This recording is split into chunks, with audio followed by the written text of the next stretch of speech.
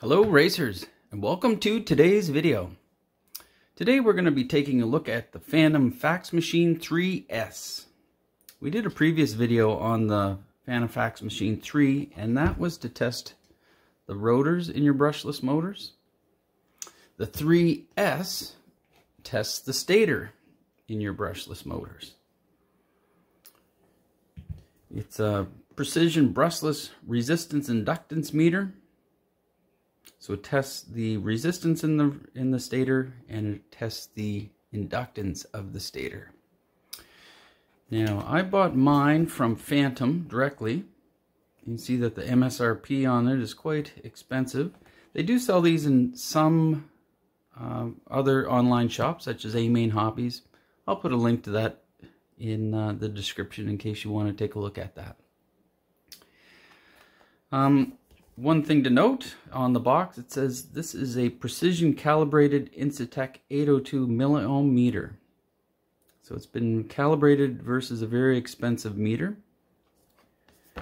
So you get 2 meters in this. You get the resistance meter and an inductance meter. And if you want to get anything more precise than this, then you're into some high-end equipment. Let's take a look inside the box, see what you get. Now, in the box, you get a little sheet that tells you to go online to get your instruction manual. I followed that little link. It did not end up going to the instruction manual.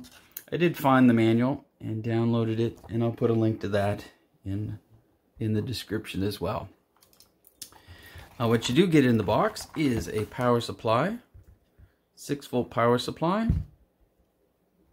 which we'll give this little unit a test here in a minute. And you do get the meter.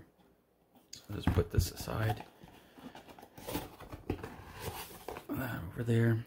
Now, let's have a up close to the meter with what you get. Now you can see it's a small size, printed case, embossed Fantom logo in it. Very simple as compared to the stator. So this is a very small unit. You'll notice that there are 2 sets of connectors out of it. It's kind of an octopus of wires, but you can see here are the cables used for resistance checking. And then these other 2 wires with the gold clips are for inductance testing.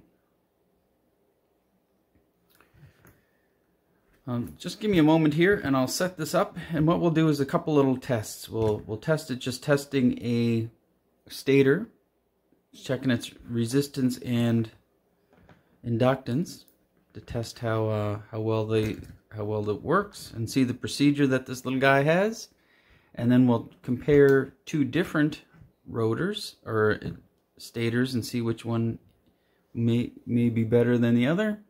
And then we'll do a test with testing a motor with a rotor in it versus no rotor in it. So here, let me get set up. I got to plug it in and put it on a little stand so we can check it out. And we're back.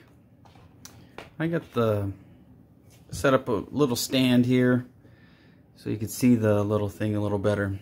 As you can see, there's a lot of wires in this when you do testing these stators.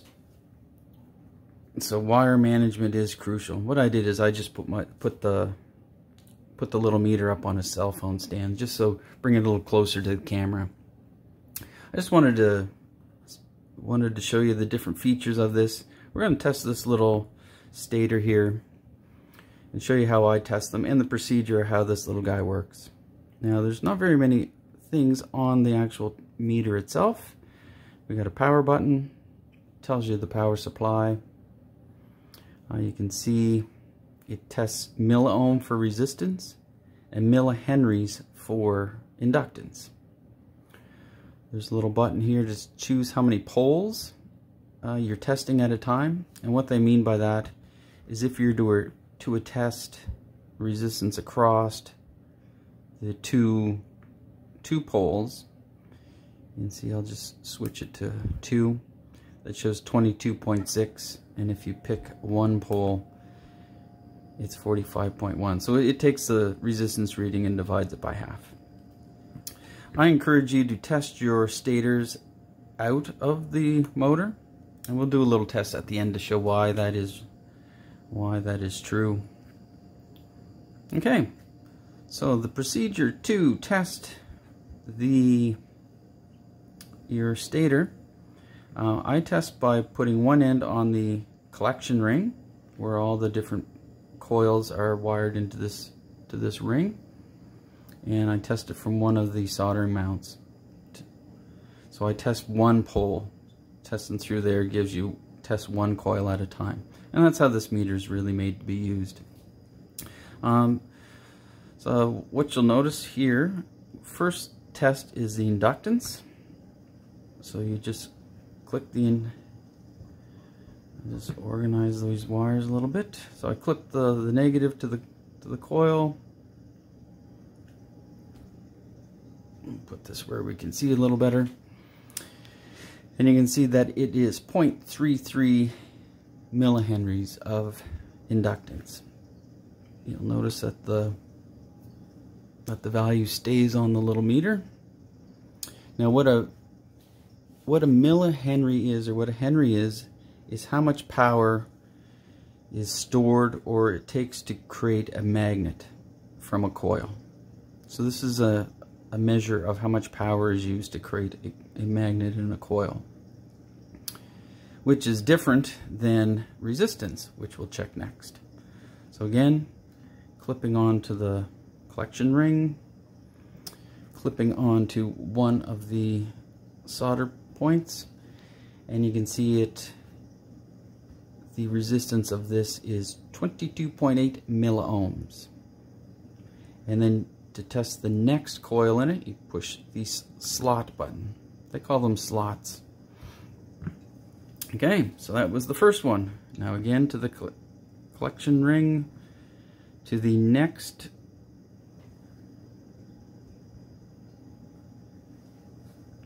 solder tab, you can see 0.33 milliohm or millihenry.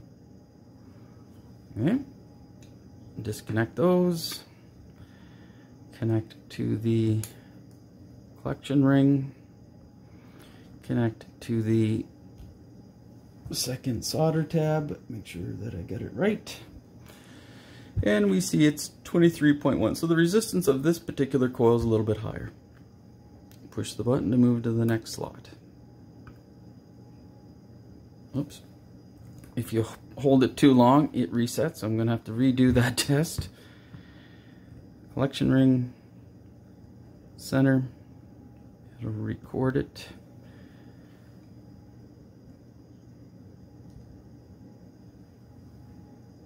I'll have to reset that again. Here we go. 0.34 it says. So this coil here is a little bit more inductance, and we'll do a test to show what you're looking for at the end for tuning with this. 22.9. Quick press. Next slot.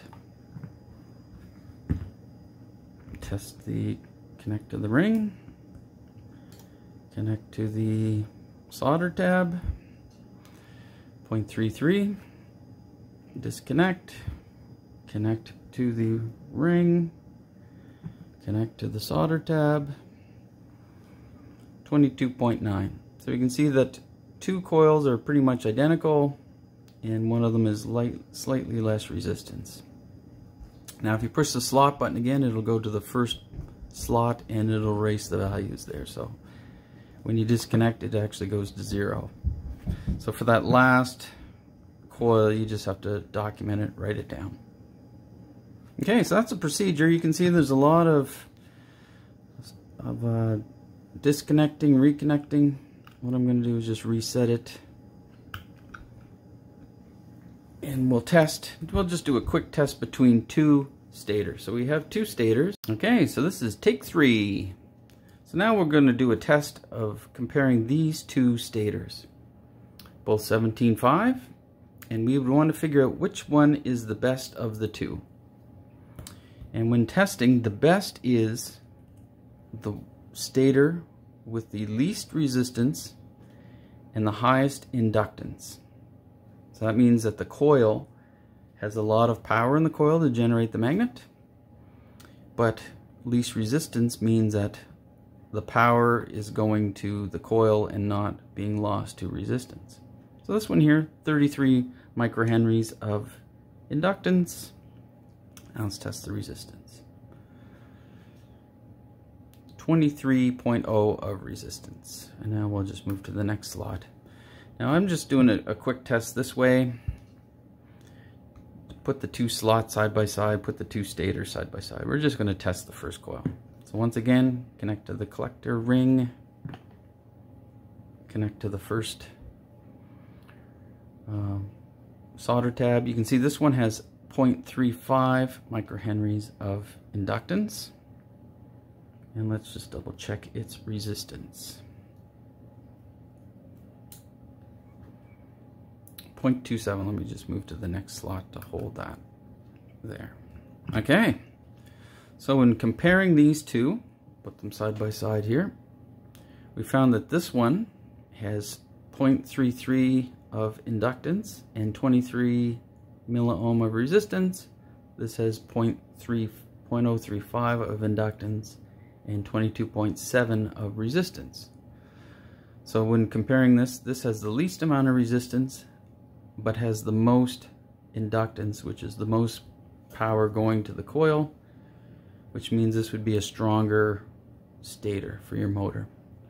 So what you'd notice on track with this is that you'd have a motor that just seemed to pull a little bit harder on the straights, and it would be a little bit quicker out of corners and things. So this is the type of thing that you can do with this meter. Now, as a grand finale, I just wanted to show you the difference between testing with a rotor in your motor and without the rotor in your motor. So what I have is I have two 13.5 Reedy fixed timing motors. One I was doing a little test on a rotor in a different video. This one is it's completely assembled with the rotor in it. See the rotor in the end. Okay, so what I will do is we will just test across the solder joints. So we'll test, first we'll test the stator with no rotor in it. And you can see it's 0.054 millihenries. I'll just move to the next slot. I'll reset that slot. Okay, so 0.54 on that guy. Now let's test this one with the rotor in it. And what you'll notice is that with the magnet inside, that the magnet is influencing the test. So it's actually, this is reporting it as half. And that's why you would want to take these apart to test, because the inductance test is to see how much power it takes to generate a magnet, and with a magnet already inside, it's influencing that. It's either fighting the creation of the magnetic field, or it's adding to the creation of the magnetic field. So you can see that that test is actually influences it. So if you were comparing two motors, one was apart, one wasn't, you might think, oh, this is the better stator, when actually the one in your motor could be. So there we go. So we've seen operation of the Facts Machine 3S. Did a little test between a couple of stators. Showed you that you have to take your stator apart to get accurate measurements, and talked about how to choose between two stators, which one would be better. Least resistance, most inductance. So if you like this type of, if you like the video, click like. If you'd like to see more of this type of video, click subscribe. And if you have any other ideas for videos in the future, just put those in the comments below. We'll see you in the next video. Thanks for watching.